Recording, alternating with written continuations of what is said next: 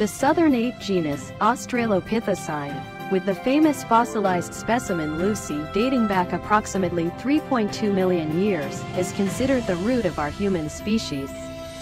At this point, the human genus, scientifically known as Homo, evolved, originating from a species that settled in the East and South Africa during the Pleistocene epoch, also known as the Ice Age.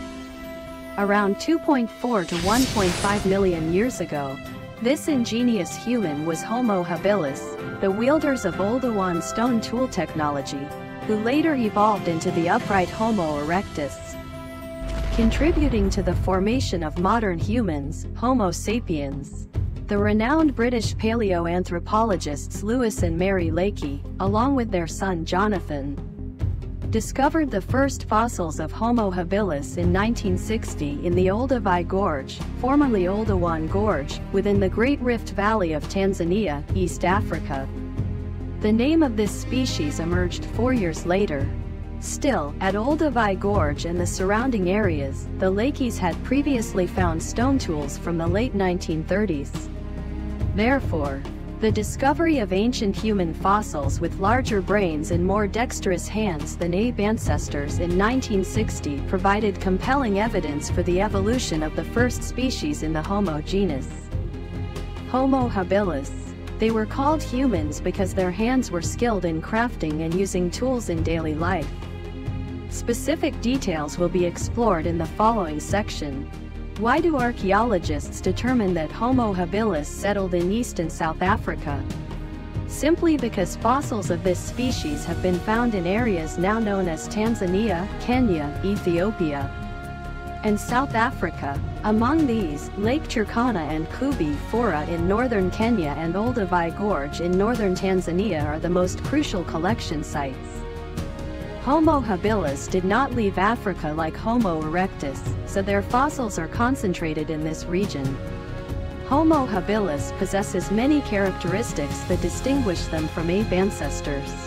They have a small body, only 2/3 the size of modern humans, with an average height ranging from 1 to 1.4 meters and a weight of about 32 to 35 kilograms.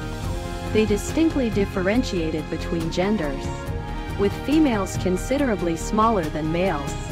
Homo habilis has a small, short face with less protrusion than their direct ancestors, and their eyebrow ridge forms a gentle arch. The relatively large brain has a volume ranging from 500 to 800 cc, 1.5 times that of an ape's brain, and constitutes nearly 2% of the body weight. Their teeth are arranged in an arch, with small molars closer in size to modern humans, although their premolars are still relatively large. The Homo habilis species has long hands and short feet. The slightly curved finger bones in the middle of the fingers, with a balanced proportion found by archaeologists, demonstrate the ability to grasp objects accurately and with control. This was the basis for them to craft and use simple stone tools, becoming the masters of Oldowan stone tool technology. Along with changes in hand bone structure, fossils of Homo habilis shin bones and foot bones prove that they walked on 2 legs, adopting an upright walking posture. This is unsurprising since Lucy, the fossilized specimen of the southern ape genus preceding Homo habilis, had already walked on 2 legs. The only difference is that Lucy's species walk less proficiently and may not have covered as much distance as Homo habilis. Clever humans lived in large and small groups with clear hierarchies in the grasslands of East and South Africa. It's possible that they still lived in trees. Their diet primarily consisted of plants such as various berries, leaves, and roots. However, due to the increasingly dry and cold climate, they had to supplement their diet with raw meat to sustain energy levels. Ironically, clever humans did not fancy tough and hard-to-chew foods like hard seeds, tough roots, or dried meat. They would only consume such items if necessary. The inclusion of meat in their diet is believed to be the driving force behind Homo habilis' creation of stone tools to butcher and carve meat from the carcasses they found in their surroundings. Why found instead of hunted? Simply because clever humans had not yet begun hunting.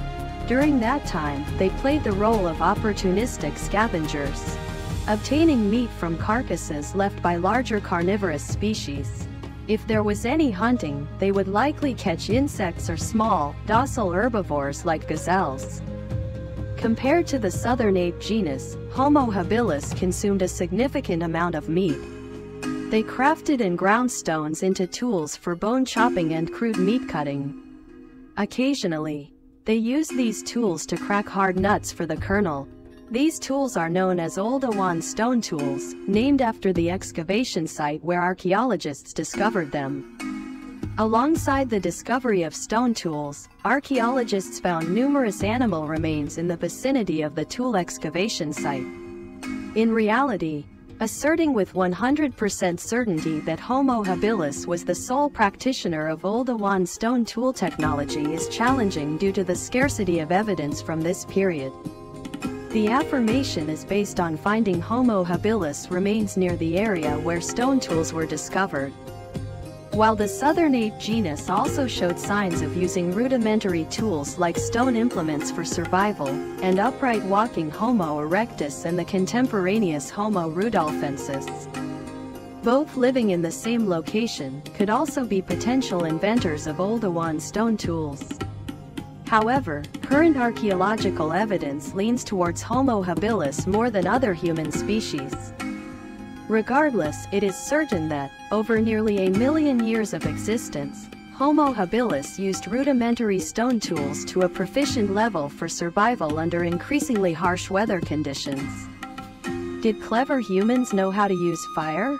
The answer is likely no, because science has not yet found evidence indicating their knowledge of fire use.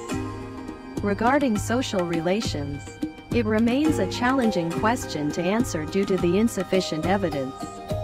Until now, only upright walking humans have been recognized as a species living in a one-to-one spousal relationship, while preceding species in the Homo genus are assumed to follow a polygamous, polyandrous arrangement.